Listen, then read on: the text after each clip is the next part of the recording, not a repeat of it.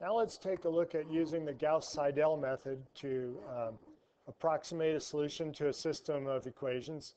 The Gauss-Seidel method is quite similar to the the Jacobi method that we looked at earlier, with one difference that you'll see as we proceed. So the first thing we need to do is solve each of these equations, solve the first equation for x1, second one for x2, and the third one for x3. So let me go ahead and do that. So there are the three equations solved for x1, x2, and x3. The next thing I'll do is make a table that we'll use to keep track of our values. So you can see, like last time, I'm starting with initial values of 0 for each of x1, x2, and x3. The choice of 0 is arbitrary. We could choose all three of them to be 1 if we wanted, whatever we'd like. So now let's go ahead and compute the second values of each one. So when I'm computing the second value of x1, I use the most recent values of x2 and x3, which are both 0. So in that case, then, x1 just gives us 12 over 5, which is 2.4. But now when we go on to compute x2, we use the green formula up above and to the right. But we now have a new value of x1 rather than 0. So let's use that new value. So we have negative 25 minus 3 times 2.4, which is the most recent value of x1. The most recent value of x3 is 0. So we have 2 times 0 there in that spot. Okay, and we're dividing by 8. And when we do that, the value we get is negative 4.025. Okay, so that's our second x2.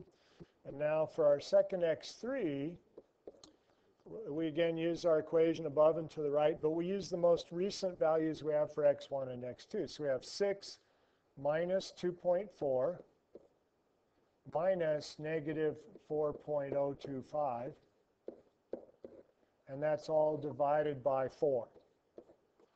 And that comes out to be 1.90625. So those are our second values. Remembering that the actual values of these things are 1, negative 3, and 2, we can see that the x3 is pretty close right now. And of course, that would make sense because it had the advantage over the other two of using the updated values of x1 and x2. When we go on to our third iteration, all right, I'm not going to have room to squeeze everything in here, but let me see what I can fit. So the x1 is going to be 12 plus the most recent x2. So that's from our previous steps, that's negative 4.025. And then minus 2 times our most recent x3, which is the 1.9 da da da. And it's all divided by 5. And that comes out to be 0.8325.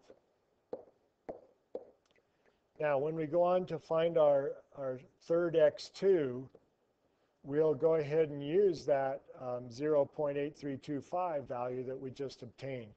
So we'll have negative 25 minus 3 times 8, or 0.8325,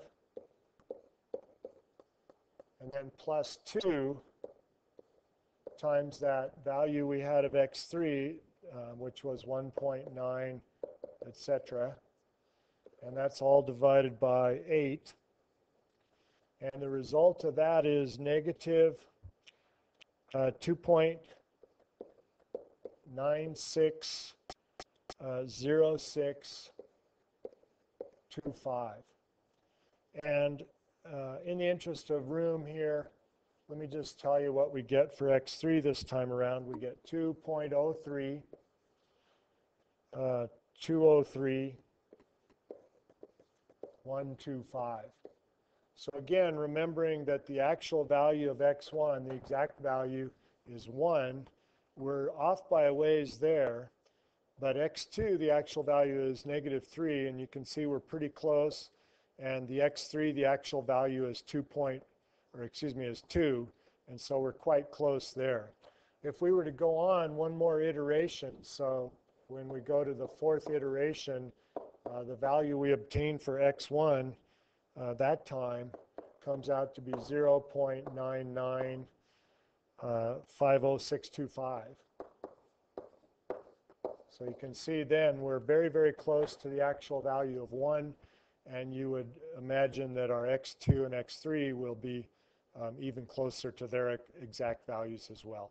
So that's how the Gauss-Seidel works. Again, it's quite similar to the Jacobi method, except we constantly update all the values, and for each computation we use the most recent values obtained for the other unknowns.